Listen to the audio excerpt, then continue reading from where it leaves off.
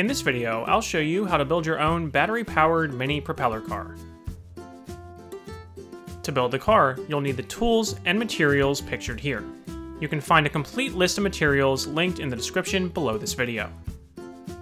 Start by lightly sanding 2 toothpicks to decrease their diameter. Keep sanding until the plastic beads can easily slide onto the toothpicks and spin freely. Next, use hot glue to attach the 2 toothpicks to the bottom of the battery holder to form axles. Make sure the toothpicks are parallel to each other. To attach the wheels, slide a bead onto one of the toothpicks. Then, use the cutting edge of needle nose pliers to cut off the pointy end of the toothpick. Finally, use the flat part of the pliers to crimp the toothpick to flatten and widen the end. This will prevent the bead from sliding off.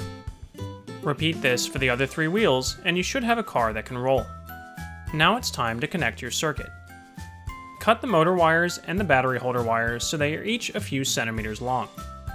Then strip at least 5 millimeters of insulation off the end of each wire. Twist the wires together, red to red and black to blue, to make the circuit. If you have a soldering iron available, you can solder the connections to make them stronger. Wrap each connection in electrical tape to prevent short circuits. If you have heat shrink tubing available, you can use that instead, but remember you need to slide it onto the wires before you twist them together. Your propellers come in packs of 4, 2 clockwise and 2 counterclockwise. You need a counterclockwise propeller. To identify one, hold them like this, and look for one where the top blade has the curved leading edge pointing to your left. Press the propeller onto the shaft of the motor.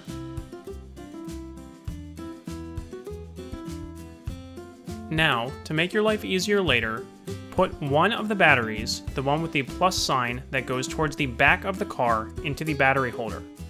Look for the plus symbol inside the battery holder and make sure the plus signs line up. Cut a small strip of cardstock and bend it slightly so it's curved. Use hot glue to attach it to each side of the battery pack, forming an arch that will support the motor. Then glue the motor to the top with the propeller facing backwards. Bend the wires out of the way so they won't get caught by the spinning propeller. Optionally, you can add googly eyes or other decorations to your car. To start your car, simply put in the second battery. Watch your fingers on the propeller because it will start spinning right away.